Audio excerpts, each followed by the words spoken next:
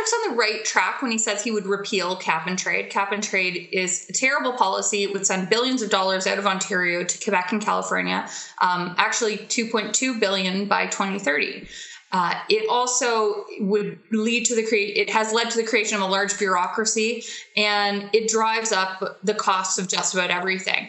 Patrick wants to repeal that. Where he goes wrong is when he says he wants to bring in what he calls a revenue neutral carbon tax. Right. Revenue neutral carbon taxes don't exist. They tried that experiment in British Columbia, and it cost taxpayers $600 million. Okay. Here's the thing. I've had some fights face-to-face, not just, because I editorialized about it. I've had some fights face-to-face with Patrick Brown about this. I'm very disappointed.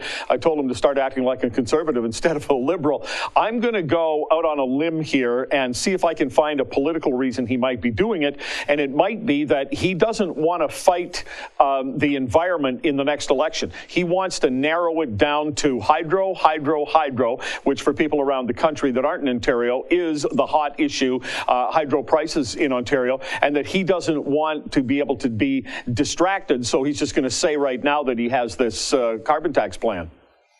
Yeah, so the thing is, even if it's a tactical decision to campaign on a pro-carbon tax policy, it's a poor tactical decision. We commissioned a scientific poll done by Nanos Research, and we found that 58% of people are less likely to vote for a politician who proposes a carbon tax that would be a straight surcharge on gasoline and natural gas. That's the kind of carbon tax that Patrick Brown has proposed.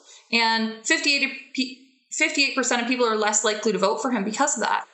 It's not as unpopular as cap and trade, where 60% of the population is opposed.